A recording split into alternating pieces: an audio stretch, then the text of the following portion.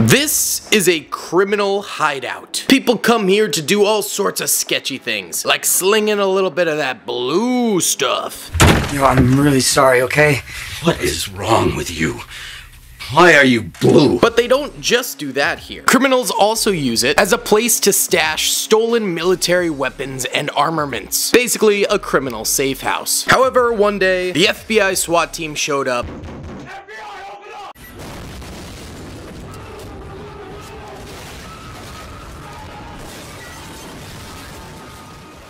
And pretty much ruined everybody else's fun, seizing the stolen weapons and arresting all of the criminals.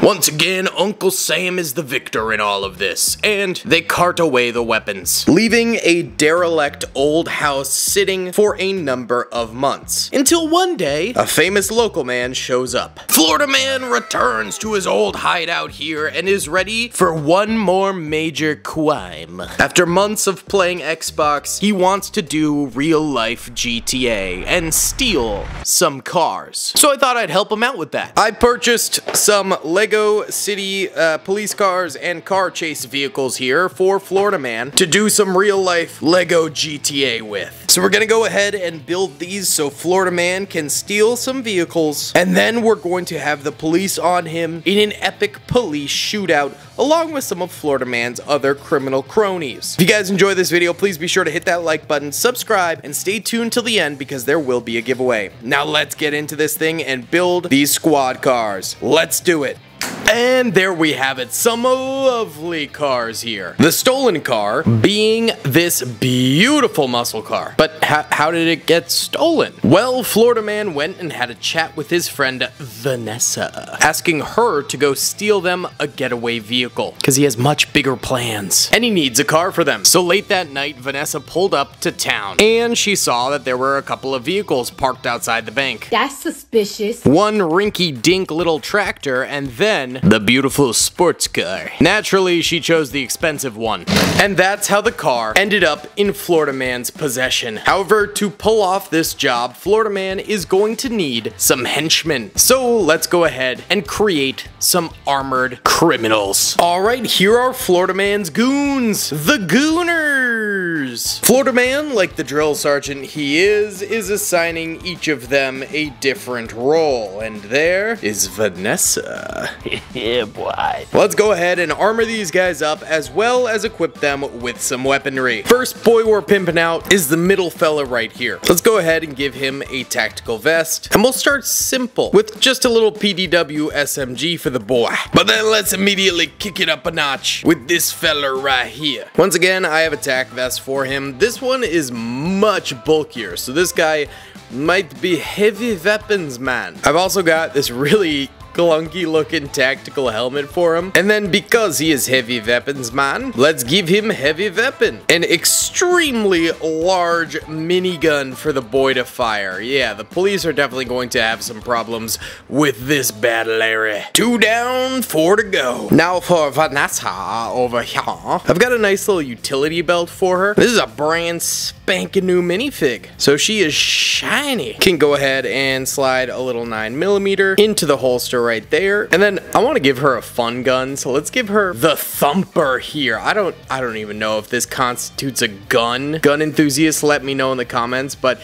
it's more of a grenade launcher. It does have a cylinder here that goes up and down, so you can kind of reload it or simulate reloading it, which I think is kind of cool. So a pretty baller weapon for her. Then there's now this guy with Lloyd's face from Ninjago. I actually really like this criminal shirt he's got on. I think it's one of the cooler ones, so we're gonna leave that. But I think this is a cringe little beanie he's got on. So let's go ahead and put a ski mask on this dude. Yeah, it makes him a little bit more threatening. This is a custom ski mask. I think it was from Brick Tactical? I can't remember. But let's also give him an AK-47 with a 2x scope and a nice little silencer on the front there. Looking spiffy, my dude. Now we've got the Y.I. Oughta looking ass. The 1940s gangsta dude. He's got a wicked generic body, so I do not mind putting a tactical vest on top of him. These guys need to be a little bit armored, you know, but I do gotta keep his little 1940s gangsta equipped. And let's go ahead and give him a Scar H right here. A really solid mid to long range assault rifle. And finally, El Capitan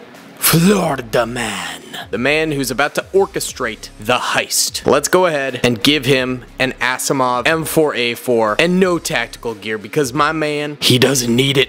He's got his swimmy trunks on. He's got his tank top. He's got his flip-flops. What more does a man need? Now, the crew is all set up here. However, some trouble is a-brewing. Police cruiser is driving down the road when they stumble upon somebody's littered peanut butter jar. Oh, hell no!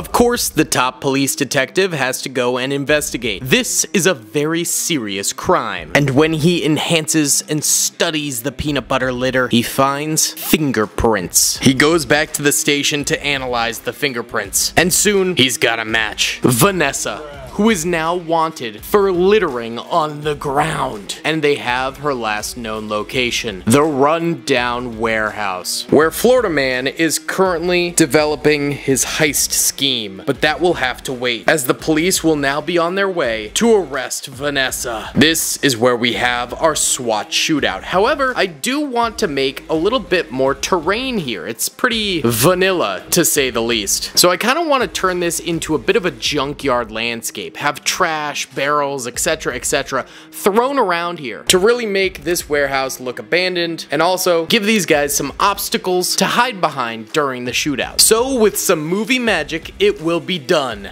Boom, baby, we've got just heaps of garbage here. I think this really does kind of look like a junkyard. We got pianos over here.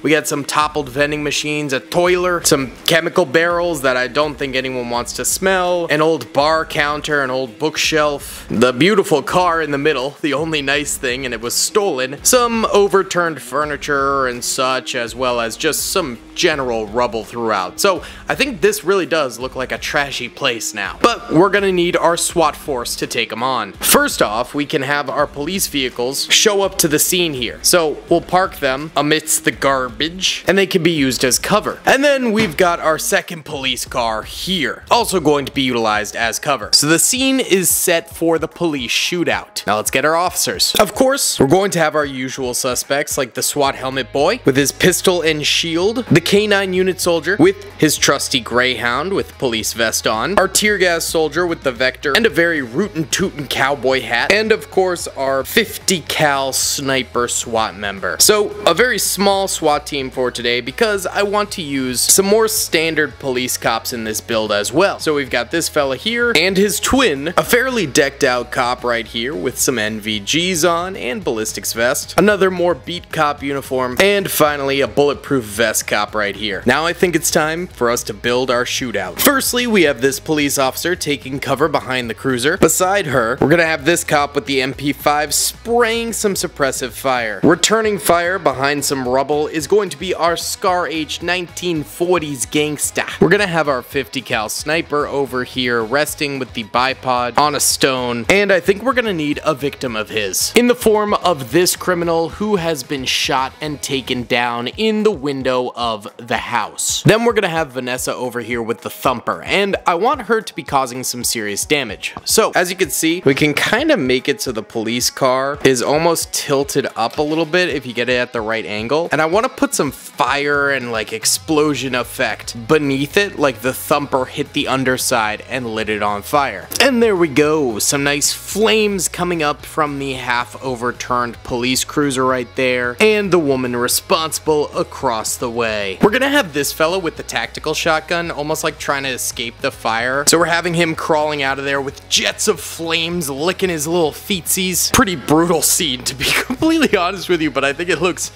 fire. Stop it.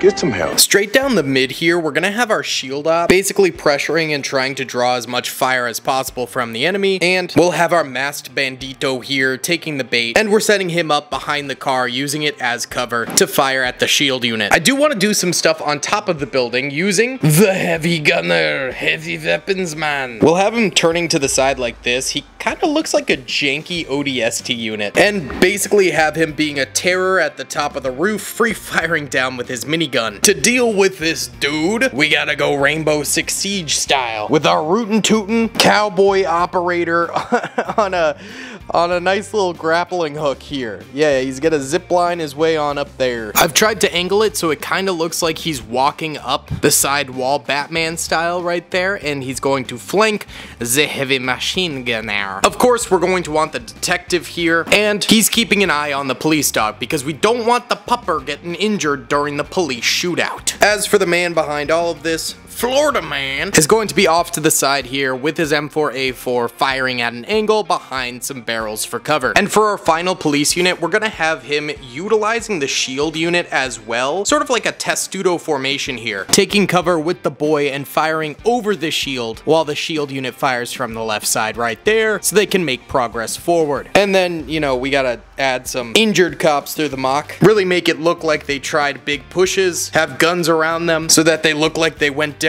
during the action. And there we have it. I think a really nice police shootout mock going on here, full of chaos and wonderment. I think my favorite parts have to be the big gunner getting flanked by our boy climbing up the side of the tower, along with the police vehicle here bursting into flames. I mean, that is just a very cinematic looking thing right there with the cop trying to crawl his way out of the fire. B-E-A, beautiful, baby. Yeah, this is a very, very chaotic mock that we built here. As for the giveaway, we're going to be giving away a police unit along with an M4A4 ACOG scope rifle for you. If you guys want to enter the giveaway, just hit the like button, subscribe with notifications turned on, and comment down below what other types of police situations would you guys like to see me build out of LEGO. Either way, boys, thanks so much for watching. Hope you enjoyed.